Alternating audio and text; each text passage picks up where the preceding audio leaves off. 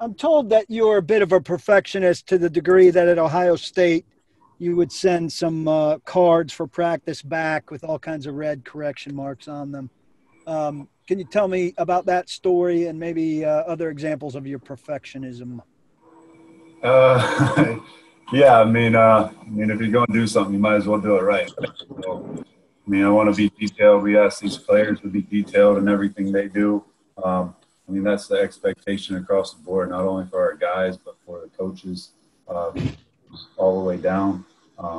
So if you're going to do anything, you better do it how you want it and live up to that expectation level with everything. Because how you do, like I was saying, how you do anything is how you do everything. So it's kind of what I live by, and I'm not going to lose sight of all the little things. Thank you. Yep. Teresa? Shane, how has it been now calling the plays? You had the session on the Friday at the stadium. I saw you doing it some today. Are you getting more comfortable with that? And how is that working through that whole process now that you got 3 weeks before the opener? Yeah, Friday I called it at the stadium. We had a plan going in, though, as a defensive staff, kind of what we want to work on. And with every play call, there's obviously a bunch of situations that come up throughout the game. Who's in the game for them? What's the down and distance? All that type of stuff. And we go through it pretty thoroughly as a defensive staff, collaboratively, with kind of what we're looking for, what we want run. That's been good for me just in terms of that. And then really at practice right now, other than Friday, everything's pretty much been scripted. So we go through that, Braves, myself, the defensive staff. It's the same kind of premise of what we want to see that day. And really, I'm just the relay man in terms of getting into those guys right now. Hey, Coach, we had one request. If you could tilt your camera down a little bit, we're only getting half your face on the feed that we're doing. John Glennon? There we go. All right. Hey, Shane. I hope you just didn't answer this. My audio is not great. Wondering on Friday how much of the play calling that you did in sort of that unscripted session, how that worked, whether that was Mike telling you to call what plays or whether that was you calling the plays, or was there a mix of that? How did that work? Yeah, we went into that thing with a plan of what we wanted called, and like I mentioned, just the personnel that we see, who's in the game, the different situations. Like, we meet as a staff thoroughly about kind of what we want called in certain situations. So there's a plan laid out for me. And I called it on Friday. Mike had to do all the situations, just spotting the ball and everything else. He had a bunch of other stuff to kind of handle to make sure that thing could operate. But we had a plan in place, and I was the man calling it into Rashawn and Jayon. But at the same time, like, there's only so many calls for each situation, especially right now with what we're doing install-wise, what we want to get ran. Did you find, did you enjoy the experience? Is that kind of still a step forward for you in that regard? And how do you think that you felt? Yeah, I enjoyed it. I felt comfortable up there doing it. I'd done it before in practice at times, in a couple preseason games, so I've had experience doing it. But anytime you take on somewhat of a new role in that situation where I've just been next to Dean or doing the personnel or whatever it might be, like, it's just something a little bit new for me. But I felt comfortable. Again, there's a great defensive staff here in terms of our collaboration and our plan and what we're trying to get accomplished. So going in, and there's great guys to kind of lean off of. Obviously, Jim's done it a really long time too. So, it was good. It was good. There we go, Clark. Shane, I'm curious, does the role you guys envision for Vic Beasley make it any easier or harder for him to make up the time he's missed? And are we at sort of a critical point on the calendar with him yet? Yeah, I think as he gets back, it's just going to be really how much he can handle, I think it would be unfair of us to say, here's the entire defense, go out there and execute it. We got to kind of pick and choose where we're going to need him and where we need to emphasize kind of his progress in terms of learning early on, and then kind of see where it goes. But I mean, I don't think it would be fair to him to say, hey, here's everything we do. Like, you've got to know it all and go execute it. We're going to have to kind of protect them and massage them into it a little bit. Teron? Yeah, getting back to the collaboration side of things, how big is having a guy like Coach Haslett there, and what does his experience, like what value does that bring to you as a guy who's going to be calling some plays? Yeah, it's great. Just like just like Dean last year, those guys have seen it all. I mean, from all ends of the spectrum, the good, the bad. They got different ways of doing pretty much everything.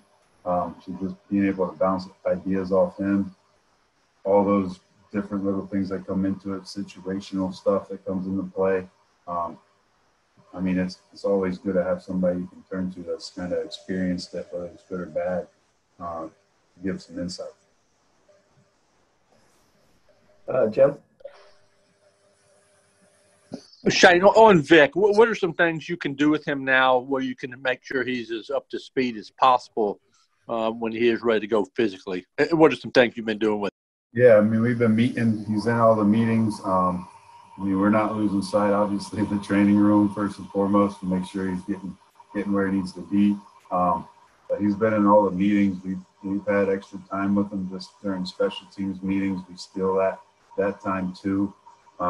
So there's been a lot of opportunities to kind of go through that, put things up in some form or fashion, create a version of a walkthrough in our meeting room with him, so to speak. So, I mean, we're trying to be creative to where you can actually see it and line up rather than just looking at a piece of paper. But, I mean, he's learning. I feel like he's getting more comfortable with what we're asking of those guys. Terry? Shane, how much prior experience at previous stops in your coaching career have you been involved in calling the plays? And in those stops, what kind of things did you take away from it maybe that you can apply here? Yeah, I mean, I've always been involved, obviously, in the game planning aspect in terms of what I said earlier with situations, what calls we like in certain situations against different personnel groups, all of that. I mean, in terms of calling the plays, I've done a little bit here and there at Kennesaw State, same type of situation, really just with practices, scrimmages, some of that type of stuff going on there. I think the main thing, and we'll see where this thing goes, I mean, I'm not dead set on calling plays, just so you guys know. Like, it's a work in progress. We're working through it, me and Mike and everybody. And I think the main thing is just being comfortable and being able to get in a routine and just staying ahead of the game with it as it goes. Paul? Was watching DeAndre Walker yesterday, who's mostly in 2-point, Shane, but then he a couple times went into 4-point. I was wondering if you could talk through what you ask of the guys that jump to the line as outside linebackers from 2-point to 3-point to 4-point. What do you ask of them? What do they get out of those three? Yeah, I think I mean, there's a comfort level with a lot of these guys. They've been in a 3-point probably throughout their college career. Then we're coming in here and we're asking them to stand up. I mean, a lot of things go into that. It's comfort level, it's the defense, it's what they're going to be asked to do on certain plays comes into play.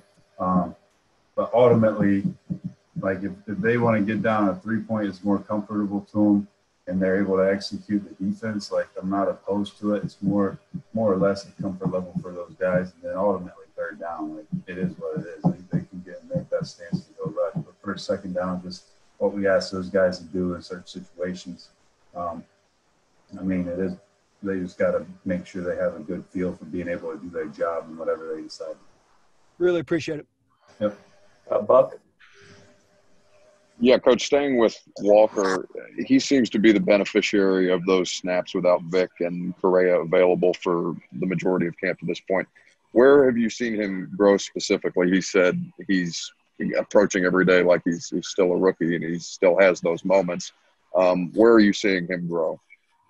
Yeah, I think for him, I think his understanding of defense has improved dramatically. I think now it's more just the little nuances that he sees within every play, a certain split, a certain stance, some of those things. And ultimately for him, it's just the consistency with the technique. Like, he's a big, strong kid, and he's able to get away with some stuff that most guys aren't because he's got some lower body strength and some stuff to him. And it's just really him realizing what it could potentially be if he's more consistent with technique at the point of attack, play in and play out. But I mean, I've been impressed with him overall. I think he's done a good job executing the defense. He's getting valuable reps, like you said. I think he's improving. He's just got to keep going and be able to do it day in and day out and keep going, keep finding one thing to get better at each day.